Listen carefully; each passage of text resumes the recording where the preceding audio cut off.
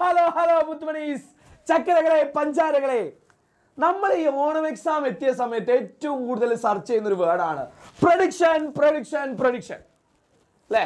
സാധ്യതയുള്ള ക്വസ്റ്റ്യൻസ് അത് മാത്രം പഠിച്ചു പോയാൽ മതിയോ മക്കളെ? പോരാ. നമ്മൾ ചാപ്റ്റർ നല്ല അടിപൊളിയായിട്ട് പഠിച്ചതിന് ശേഷം റിവിഷന്റെ സമയത്ത് ഇതുപോലത്തെ ഇമ്പോർട്ടന്റ് ആയിട്ടുള്ള ക്വസ്റ്റ്യൻസും കാര്യങ്ങളൊക്കെ ചെയ്തു നോക്കണം, ചെയ്തു പഠിച്ചിരിക്കണം. ഓക്കെ?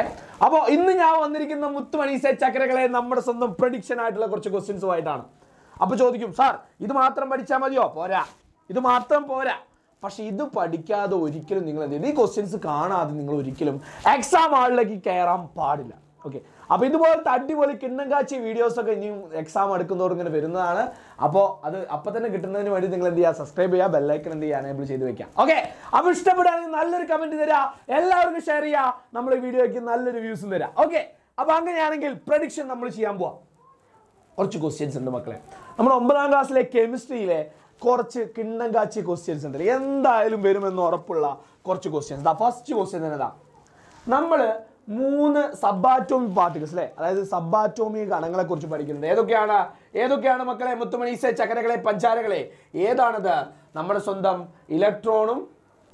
ഇലക്ട്രോണും പ്രോട്ടോണും ന്യൂട്രോണും അല്ലേ? ഇലക്ട്രോണിന്റെ ചാർജ് നെഗറ്റീവ്, ന്യൂട്രോണിന് ചാർജ് ഇല്ല, മറ്റേതിന്റെ പോസിറ്റീവ്, P4 പോസിറ്റീവ്. നമുക്കറിയാം. ഇവർ കണ്ടുപിടിച്ച ഡിസ്കവറി ചെയ്ത് കഴിഞ്ഞാൽ നമ്മുടെ സ്വന്തം സയന്റിസ്റ്റുകളെ എന്തായാലും ചോദ്യം ഉണ്ടാവും മക്കളെ, എന്തായാലും ചോദ്യം ഉണ്ടാവും. ശ്രദ്ധിച്ചോ. എങ്ങനെ ഓർത്ത് വെക്കാൻ പറ്റും? ന്യൂട്രോൺ കണ്ടുപിടിച്ചത് ചാഡ്വിക്കാണ്. വണ്ടി ന്യൂട്രലിട്ടാൽ ചാടില്ല, ന്യൂട്രോൺ കണ്ടുപിടിച്ച ആരാ? ചാഡ്വിക്കാണ്. ന്യൂട്രലിട്ടാൽ വണ്ടി എന്ത് ചെയ്യില്ല? ചാടില്ല.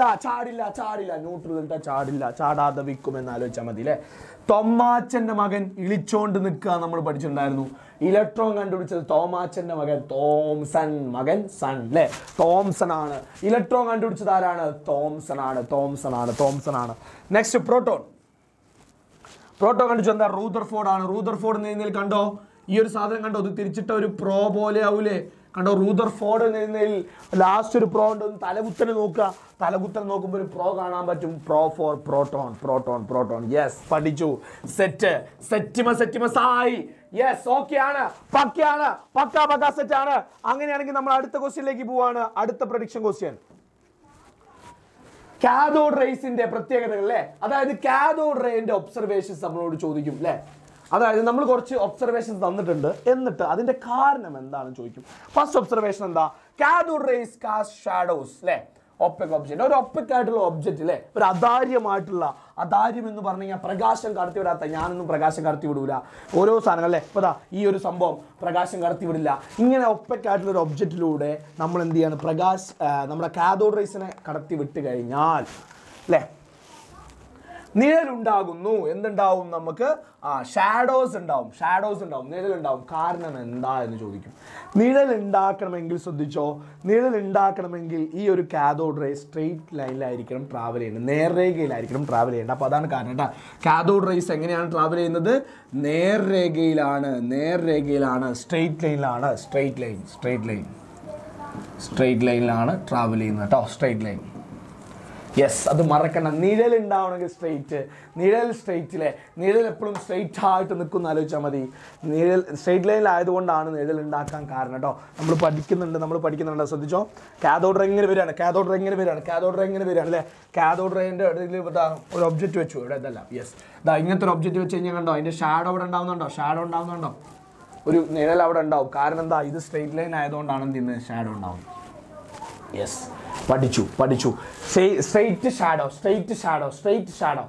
എപ്പോഴും ഇങ്ങനെ സ്ട്രെയിറ്റ് ആയിട്ട് നിൽക്കും, നിഴൽ എപ്പോഴും ഇങ്ങനെ സ്ട്രെയിറ്റ് ആയിട്ട് നിൽക്കും, നേർരേഖയിൽ നിൽക്കുന്ന ആലോചിച്ചാൽ മതി. യെസ്, കാഥോഡ് റേന്റെ പ്രത്യേകത, കാഥോഡ് റേന്റെ ചാർജ് എന്താ? 2 റേസ് ആണ് നമുക്ക് പഠിക്കാനുള്ളത്, കാഥോഡ് റേയും ആനോഡ് റേയും അല്ലേ? കാറ്റാണോ ആനയാണോ വലുത്? ആനയല്ലേ? അപ്പോൾ പോസിറ്റീവ്, ആനയ്ക്ക് പോസിറ്റീവ്, ഇതിനെന്തായിരിക്കും? നെഗറ്റീവ് ആയിരിക്കും. യെസ്, ആനോഡ് റേസിന്റെ മറ്റൊരു പേരെന്താ? ആന കനാലിൽ വീണു. കനാൽ റേസ് എന്ന ആനോഡ് റേസിന്റെ മറ്റൊരു പ്രത്യേകത. അതൊക്കെ ഒന്ന് ജസ്റ്റ് ആ ഫാക്ട് പറയുന്ന സമയത്ത് ഒന്ന് ഓർത്ത് വെക്കുന്നു കേട്ടോ. When electric field is applied both sides of cathode rays found the attract toward positive side അല്ലേ? എന്തുകൊണ്ടാണ്? അതിന് നെഗറ്റീവ് ചാർജ് ഉണ്ടായതുകൊണ്ടാണ്. അല്ലേ? അതിന് നെഗറ്റീവ് ചാർജ് ഉണ്ടായതുകൊണ്ടാണ്. അതുകൊണ്ടാണ് ഇത് പോസിറ്റീവ് അട്രാക്ട് ചെയ്യുന്നത് അല്ലേ? നമ്മൾ അങ്ങനെയല്ലേ പഠിച്ച? പോസിറ്റീവ് നെഗറ്റീവ് ആണെങ്കിൽ അട്രാക്ട് പോസിറ്റീവ് നെഗറ്റീവ് ആണെങ്കിൽ അവർ അട്രാക്ട് ചെയ്യും അല്ലേ? കാരണം അത് പോസിറ്റീവിനെ അട്രാക്ട് ചെയ്യാൻ കാരണം എന്താ? അതിന് നെഗറ്റീവ് ചാർജ് ഉണ്ടായതുകൊണ്ടാണ്. വേറെന്താ? യെസ്. അപ്പോൾ അത് സെറ്റായി, പക്കയായി, പക്ക സെറ്റായി. യെസ്, 2 ആൻസർ അല്ലേ? 2 ആൻസർ. ഇപ്പോഴത്തെ ആൻസറുകളൊക്കെ വളരെ കുറച്ച് എഴുതിയാൽ മതി. കൺസെപ്റ്റ് ക്ലിയർ ആയിട്ട് മനസ്സിലായത് അത് വെറുതെ ചുരുക്കി വളരെ ഷോർട്ടായിട്ട് എഴുതിയാൽ മതി. 1 മാർക്കിന് 2 മാർക്കിനൊക്കെ ചോദ്യങ്ങളെ നമുക്ക് ഉണ്ടാവുള്ളൂ. അപ്പോൾ 1 വരി 2 വരി ചെയ്താൽ തന്നെ മാക്സിമം. യെസ്, അല്ലാതെ വേറെ സബ്ജക്റ്റ് ഒന്നും എഴുതണ പോലെ നമ്മൾ കുറേ എഴുതുന്നൊന്നും വേണ്ട. യെസ്, അടുത്ത ഇമ്പോർട്ടൻ്റ് ആയിട്ടുള്ള ചോദ്യം എന്താ? നമുക്ക് പഠിക്കാനുള്ള റൂദർഫോർഡ് മോഡൽ ഓഫ് ആറ്റം അല്ലേ? റൂദർഫോർഡിന്റെ സോളാർ സിസ്റ്റം മോഡൽ എന്ന് പറഞ്ഞ പ്ലാനറ്ററി മോഡൽ എന്നൊക്കെ പറയുന്ന സൗരയൂഥ മാതൃക എന്നൊക്കെ പറയുന്ന ഒരു ആറ്റം ഉണ്ട് അല്ലേ? ആ മോഡലിന്റെ പ്രത്യേകതകൾ പോസ്റ്റുലേറ്റ്സ് ചോദിക്കും. പോസ്റ്റുലേറ്റ്സ് എന്ന് പറഞ്ഞു കഴിഞ്ഞാൽ പ്രത്യേകതകൾ എന്താണ് ചോദിക്കും. റുദർഫോർഡ് മോഡലിന്റെ പ്രത്യേകതകൾ എന്താണ്? മലയാളം മീഡിയക്കാർക്ക് ഞാൻ പറഞ്ഞു കേട്ടോ. റുദർഫോർഡ് മോഡലിന്റെ പ്രത്യേകതകൾ എന്തൊക്കെയാണെന്നുള്ള ചോദ്യം ഉണ്ടായാൽ മക്കളെ നമ്മുടെ ടെക്സ്റ്റ് ബുക്കിൽ നമ്മുടെ പെട്ടി ബോക്സിലാക്കി കൊടുത്തിട്ടുണ്ട്. എന്താണ്? ആറ്റത്തിന് ന്യൂക്ലിയസ് എന്ന് പറയുന്ന ഒരു കേന്ദ്രമുണ്ട്. Atom has A centre called nucleus. ആറ്റത്തിന് nucleus എന്ന് പറയുന്ന സെന്റർ ഉണ്ട് അല്ലേ? പിന്നെ എന്താണ്? വലുപ്പം വളരെ കുറവാണ് അല്ലേ? സൈസ് എന്താണ്? വളരെ എക്സ്ട്രീംലി സ്മാൾ ആണ്. ന്യൂക്ലിയസിന്റെ സൈസ് എന്താണ്? വളരെ ചെറുതാണ് അല്ലേ? ആറ്റത്തിന് പോസിറ്റീവ് ചാർജും മാസും പൂർണ്ണമായും ന്യൂക്ലിയസിൽ കേന്ദ്രീകരിച്ചിരിക്കുന്നു അല്ലേ? The entire positive charge and most of the mass R concentrated nucleus. Mass കൂടുതലൊക്കെ എവിടെയായിരിക്കും? ന്യൂക്ലിയസ് ആണ്. പോസിറ്റീവ് ചാർജും എവിടെയായിരിക്കും? ന്യൂക്ലിയസിൻ്റെ ഉള്ളിലായിരിക്കും. യെസ്. പിന്നെ എന്താ പറയുന്നത്? Electrons are revolving around the nucleus in A circular path called orbit അല്ലേ? ഇലക്ട്രോൺസ് ചുറ്റിക്കറങ്ങുന്ന എവിടെയാണ്? ഇലക്ട്രോൺ എന്ത് ചെയ്തിരിക്കുകയാണ്? ന്യൂക്ലിയസിന് ചുറ്റിക്കറങ്ങിക്കൊണ്ടിരിക്കുകയാണ്. ഇതാണ് പറഞ്ഞത്. ന്യൂക്ലിയസ് എന്ന് പറഞ്ഞ കേന്ദ്രമുണ്ട് അല്ലേ? അതിനാണ് മാസ് അതിനാണ് അല്ലേ? പിന്നെ അതുപോലെ തന്നെ എന്താണ്? പോസിറ്റീവ് ചാർജൊക്കെ അവിടെയാണ് അല്ലേ? പിന്നെ എന്താ പറയുന്നത്? വലിപ്പം വളരെ കുറവാണ്, പക്ഷെ മാസ് കൂടുതലാണ്. ഇലക്ട്രോൺ 24 മണിക്കൂർ ഇത് കൂടെ ചുറ്റിക്കൊണ്ടിരിക്കുകയാണ്. ഈ വഴിയുടെ പേരാണ് ഓർബിറ്റ്. ഇതാണ് പറഞ്ഞത് കേട്ടോ. നമ്മളൊരു പാട്ടൊക്കെ പറഞ്ഞിട്ടുണ്ടായിരുന്നു, നമ്മളിത് പഠിച്ചല്ലേ? ന്യൂക്ലിയസ് കേന്ദ്രമാണ്, വലിപ്പം വളരെ കുറവുമാണ്, ഇലക്ട്രോണുകൾ വട്ടത്തിലോ ചുറ്റിക്കറങ്ങും, മാസാണ് ന്യൂക്ലിയസ്. അങ്ങനെ ഇംഗ്ലീഷ് ശരിയാൻ പറ്റും. എന്താണ്? ന്യൂക്ലിയസ് കേന്ദ്രമാണ്, വലിപ്പം വളരെ കുറവുമാണ് അല്ലേ? സൈസ് എന്താണ്? വളരെ കുറവാണ് അല്ലേ? ഇലക്ട്രോണുകൾ വട്ടത്തിലോ ചുറ്റിക്കറങ്ങൂലേ? ഇലക്ട്രോൺസ് എന്ത് ചെയ്യുന്നു? സർക്കുലർ പാത്തിൽ എന്ത് ചെയ്യുന്നു? റൊട്ടേറ്റ് ചെയ്യുന്നു അല്ലേ? എന്താണ്? മാസാണ് ന്യൂക്ലിയസ്. മാസ് അവിടെയാണ് കൂടുതൽ. യെസ്. അപ്പോൾ ഏതെങ്കിലും 2 പോയിന്റ് ഏതാണ് പറഞ്ഞത്? ഏതെങ്കിലും 2 പോയിന്റ് എഴുതി കൊടുക്കുക കേട്ടോ. മൂപ്പര് മോഡലിന്റെ പേരും കൂടി ഓർത്ത് വെച്ചോളൂ. എന്താണ്? പ്ലാനറ്ററി മോഡൽ, സൗരയൂഥ മാതൃക എന്നറിയപ്പെടുന്നു മൂപ്പര മോഡൽ കേട്ടോ. Planetary model of atom. മൂപ്പര മോഡലിന്റെ പേരാണ് planetary റൂദർഫോർഡിന്റെ model. Yes. Next, isotope എന്ന് പറയുന്ന ഭാഗത്ത് നിന്നുള്ളൊരു ചോദ്യം. അതെന്തായാലും ഉറപ്പിച്ചോ. കൂടുതലും ചോദിക്കാൻ ചാൻസ് ഉള്ളത് ഒന്നെങ്കിൽ ഹൈഡ്രജന്റെ അല്ലെങ്കിൽ കാർബണിന്റെ. ഇതാണ് ഏറ്റവും കൂടുതൽ. രണ്ടും തന്നെ പഠിക്കാനുള്ളൂ. പക്ഷേ ഐസോടോപ്പ് എന്ന ഭാഗത്ത് ഒരു ചോദ്യം. നമ്മളിവിടെ കാർബണിന്റെയാണ് ക്വസ്റ്റ്യൻ എടുത്തിട്ടുള്ളത്. യെസ്. എന്താണ് കാർബൺ എന്ന് ചോദ്യം നോക്കിയാൽ ശ്രദ്ധിച്ചോ. Isotope of an element is used to determine the age of fossils അല്ലേ? ഫോസിലുകളുടെ കാലപ്പഴക്കം നിർണ്ണയിക്കാൻ വേണ്ടിയിട്ട് ഉപയോഗിക്കുന്ന കാർബണിന്റെ ഏത് ഐസോടോപ്പാന്ന് ചോദിച്ചു. ഞാൻ പറഞ്ഞത് ഫോസിൽ എഫ് കണ്ടാൽ ഫെബ്രുവരി ആലോചിക്കണം. ഫെബ്രുവരിയിൽ നമുക്ക് ഏറ്റവും ഇഷ്ടപ്പെട്ട, നമുക്ക് ഏറ്റവും പരിചിതമായിട്ടുള്ള ആ ഒരു ദിവസം ഫെബ്രുവരി 14 അല്ലേ? ഫെബ്രുവരി 14, അതായത് C14 ആണ് അല്ലേ? C14-6. ഇതാണ് നമ്മൾ പഠിച്ച എന്ത് അറ്റോമിക് നമ്പർ അറിയാലോ? കാർബണിന്റെ 6 ആയിരിക്കും. 14 C14 മാസ് നമ്പർ 14 വരുന്നത് അല്ലേ? എന്താണ് ഐസോടോപ്പ് എന്നൊന്നും ഞാൻ പറയുന്നില്ലല്ലേ? ഐസോടോപ്പ് എന്ന് പറഞ്ഞാൽ എന്താണ്? മാസ് നമ്പർ ഡിഫറെൻ്റ് ആയിരിക്കും, പക്ഷേ അറ്റോമിക് നമ്പർ എന്തായിരിക്കും? സെയിം ആയിരിക്കും. യെസ്. അപ്പോൾ ഇതാണ് 14. C14 ആണ് എന്ത് ചെയ്യുന്നത്? വിച്ച് ഓഫ് ഐസോടോപ്പ് എന്ന് പറഞ്ഞാൽ C14 എന്ന് എഴുതിയാൽ മതി. C14 കാർബൺ 14 ആണ്. ഫോസിൽ ഫെബ്രുവരി 14 ഫോസിൽ 14 അങ്ങനെ ആലോചിച്ചാലും മതി. യെസ്. നിങ്ങളുടെ ഇഷ്ടമാണ് അല്ലേ? Which are the 2 main isotopes of this element അല്ലേ? ഇതിന് പിന്നെ വേറെ ഏതൊക്കെ ഐസോടോപ്പ് ഉള്ളത്? C12 ഉണ്ട്, C13 ഉണ്ട്, C14 ഇങ്ങനെ 4 ഉള്ളത് അല്ലേ? C12 മാസ് നമ്പർ ആണ് ഇതൊക്കെ കേട്ടോ. C13 C14. പക്ഷെ എല്ലാത്തിനും അറ്റോമിക് നമ്പർ എത്രയാണ്? 6 തന്നെയാണ്. അടിയിലാണ് അറ്റോമിക് നമ്പർ ചെയ്താൽ. ഇങ്ങനത്തെന്താ? അതായത് number of neutrons in each isotope അല്ലേ? ഓരോ ഐസോടോപ്പിലും ന്യൂട്രോൺ എങ്ങനെ? ന്യൂട്രോൺ ഇതാ മുകളിലുള്ളത് മാസ് നമ്പറാണ്, അടിയിലുള്ള അറ്റോമിക് നമ്പറാണ്. അതാണ്ട് മൈനസ് എഴുതാം. മൈനസ് ചെയ്യുമ്പോൾ 6 ആണ് വരെ ന്യൂട്രോണിൻ്റെ എണ്ണം. 7 8 ന്യൂട്രോണിൻ്റെ എണ്ണത്തിലാവും വ്യത്യാസം ഉണ്ടാവും അല്ലേ? യെസ്. പക്കാ സെറ്റ്. ഓക്കെ ആണ്, പക്കയാണ്, പക്കാ സെറ്റാണ്. യെസ്. അപ്പോൾ ഐസോടോപ്പ് എന്ന് പറഞ്ഞ ഭാഗത്ത് നിന്ന് ഇതുപോലത്തെ ഒരു ചോദ്യം എന്തായാലും നമുക്ക് പ്രതീക്ഷിക്കാം. നെക്സ്റ്റ് രണ്ടാമത്തെ ചാപ്റ്ററിലുള്ള ചോദ്യമാണ് state modern periodic table. How many periods and groups are there in A modern periodic table? Modern periodic ലോയും അതുപോലെ തന്നെ അതിൻ്റെ പീരീഡ്സ് എത്ര ഉണ്ട്, അതിന് എത്ര പീരീഡ്സ് ഉണ്ട്, എത്ര ഗ്രൂപ്പ്സ് ഉണ്ടെന്നാണ് ചോദ്യം. എത്ര പീരീഡുകളും എത്ര ഗ്രൂപ്പുകളും ഉണ്ടെന്നാണ് ചോദ്യം. Modern periodic law പ്രസ്താവിക്കുക. ഞാൻ മലയാളം മീഡിയക്കാർക്ക് മലയാളത്തിൽ പറഞ്ഞു തരുന്നുണ്ട്, നിങ്ങൾ പേടിക്കണ്ട. യെസ്. അപ്പം മോഡേൺ പീരിയോഡിക് ലോ എന്ന് പറയുമ്പോൾ നമ്മൾ മോസ്റ്റ്ലി കണ്ടുപിടിച്ച ചങ്ങായില്ലേ, ഞാനൊരു കോഡൊക്കെ പറഞ്ഞിട്ടുണ്ടായിരുന്നു അല്ലേ. നമ്മൾ ഈ നമ്പർ കണ്ടു കഴിഞ്ഞാൽ മെസ്സി നമ്മൾ സ്വന്തം മെസ്സിക്കുട്ടൻ അല്ലേ. നമ്പർ കണ്ടു കഴിഞ്ഞാൽ മോസ്റ്റ്ലി എന്താണ്, അറ്റോമിക് നമ്പറിൻ്റെ ബേസിലാണ് മൂപ്പർ ചെയ്തത്. മോസ്റ്റ്ലി എന്ന് പറഞ്ഞാൽ മെസ്സി എന്ന് ആലോചിച്ചാൽ മതി.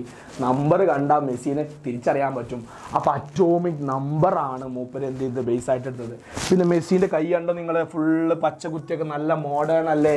അപ്പോൾ മോസ്റ്റ്ലി കണ്ടുപിടിച്ച പീരിയോഡിക് ലോ എൻ്റെ പേരാണെന്ത്, മോഡേൺ പീരിയോഡിക് ലോ. ആധുനിക പീരിയോഡിക് നിയമം, മോഡേൺ പീരിയോഡിക് ലോ. പിന്നെ മൂപ്പർ എല്ലായിടത്തും വീണിട്ടൊക്കെ എക്സ്റേ ഒക്കെ എടുക്കേണ്ടി വന്നിട്ടുണ്ടാവും.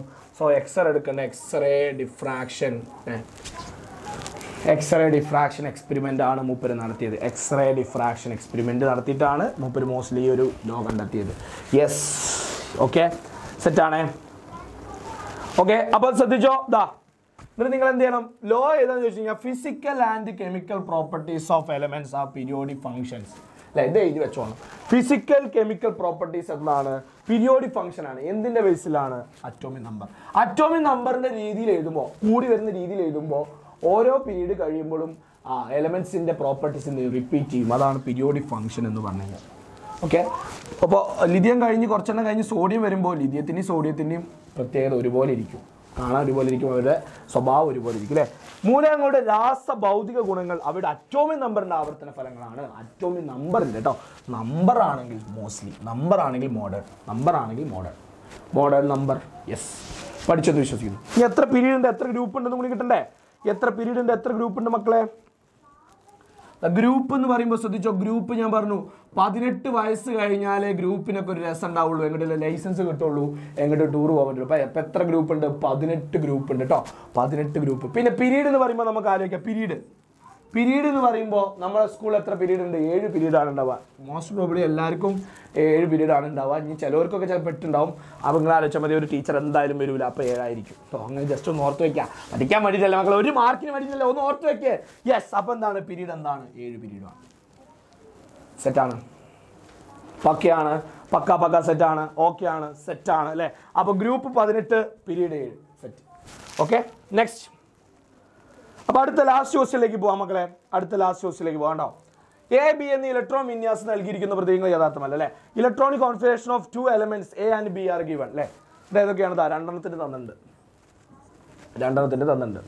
ഒരു ചോദിക്കുകയാണ് എന്താണ്, ഇവയിൽ ആറ്റത്തിന്റെ വലുപ്പം കുറഞ്ഞ മൂലകം ഏത്. ഷെല്ലിന്റെ എണ്ണം കൂടുതലാണെങ്കിൽ വലുപ്പം കൂടുതലായിരിക്കും അല്ലേ. ഇതിൽ ആകെ 2 ഷെല്ലുള്ളൂ. ഇലക്ട്രോൺ വിന്യാസത്തിൽ 2 ടേം ഉള്ളൂ എന്ന് പറഞ്ഞു കഴിഞ്ഞാൽ അതുകൊണ്ടോ 2 ഉള്ളൂ, 2 5 ഉള്ളൂ. അപ്പോൾ 2 ഷെല്ലുള്ളൂ. ഇവിടെ എത്ര ഷെല്ലുണ്ട്, 2 ഉണ്ട്, 8 ഉണ്ട്, 5 ഉണ്ട്. അപ്പോൾ 3 ഷെല്ലുണ്ട്, 1 2 3. വലുപ്പം ഒന്നും കൂടി കൂടുതലാവില്ലേ. സോ ഏതായിരിക്കും, ചെറുത് ചോദിച്ചത് ഏതാണ്, ചെറുത് എ ആയിരിക്കും അല്ലേ. ചെറുതാണ് ചോദിച്ചത് അല്ലേ, എലമെന്റ്സ്. ഇതിനകത്ത് എന്താ, what of 2 important factors influence atomic size. Atomic സൈസിനെ സ്വാധീനിക്കുന്ന 2 ഫാക്ടേഴ്സ് ഏതൊക്കെയാണ്. ഒന്ന് നമ്മുടെ ഷെല്ല്, നമ്പർ ഓഫ് ഷെൽസ്, ഷെല്ലുകളുടെ എണ്ണം. മറ്റത് ന്യൂക്ലിയർ ചാർജ്, ന്യൂക്ലിയസിൻ്റെ ചാർജ് അല്ലേ. ഇത് രണ്ടും നമ്മൾ പഠിച്ചതാണ്. ന്യൂക്ലിയർ ചാർജും ഷെല്ലിൻ്റെ എണ്ണം. സൈസ് എന്ന് പറയുമ്പോൾ ഒന്നെങ്കിൽ ചാർജ് ആവുന്നു, അല്ലെങ്കിൽ എന്താണ് ഷെല്ലിൻ്റെ എണ്ണം. യെസ്. അപ്പോൾ ഇത്രയാണ് മക്കളെ നമ്മളൊരു എത്ര മിനിറ്റ് ആയി മക്കളെ, 14 മിനിറ്റ് 15 മിനിറ്റ് സമയം കൊണ്ട് ഇമ്പോർട്ടൻ്റ് ആയിട്ട് നമ്മുടെ ചാപ്റ്ററിൽ നിന്ന് ചോദിക്കാവുന്ന കുറച്ച് ക്വസ്റ്റ്യൻസ്. ഇതൊന്നും എന്തായാലും ഒരു ചോദ്യം നിങ്ങളുടെ എക്സാമിന് ഉണ്ടായിരിക്കും. കുറേ ക്വസ്റ്റ്യൻസ് ഒന്നും ഞാൻ പറഞ്ഞിട്ടില്ല, വളരെ കുറച്ച് ക്വസ്റ്റ്യൻസ് മാത്രം ഡിസ്കസ് ചെയ്തു.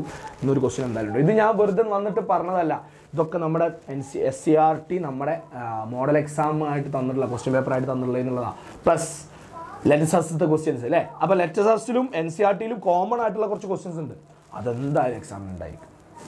ഓക്കെ, അപ്പോൾ അത് പഠിക്കുക, സെറ്റാക്കുക മക്കളെ. ഒരു നിമിഷം കേട്ടോ. ഇനിയുള്ള ദിവസം നമ്മൾ കെമിസ്ട്രിക്ക് വേണ്ടി മാറ്റി വയ്ക്കുക. കുറച്ച് ദിവസം കൂടി കഴിഞ്ഞാൽ നമുക്ക് ഓണമൊക്കെ അടിച്ച് പൊളിക്കാം. പക്ഷെ അതിൻ്റെ മുന്നേ ഈ ഒരു സമയം നിങ്ങൾ എന്ത് ചെയ്യുക, മടുപ്പൊന്നും ഇല്ലാതെ അടിപൊളിയായിട്ട് എന്ത് ചെയ്യുക, പഠിക്കുക, സെറ്റാക്കുക. ഓക്കെ, അപ്പോൾ ഇതുപോലത്തെ വീഡിയോ ആയിട്ട് വീണ്ടും കാണുന്നവരേക്കും മക്കളെ, ബൈ ബൈ.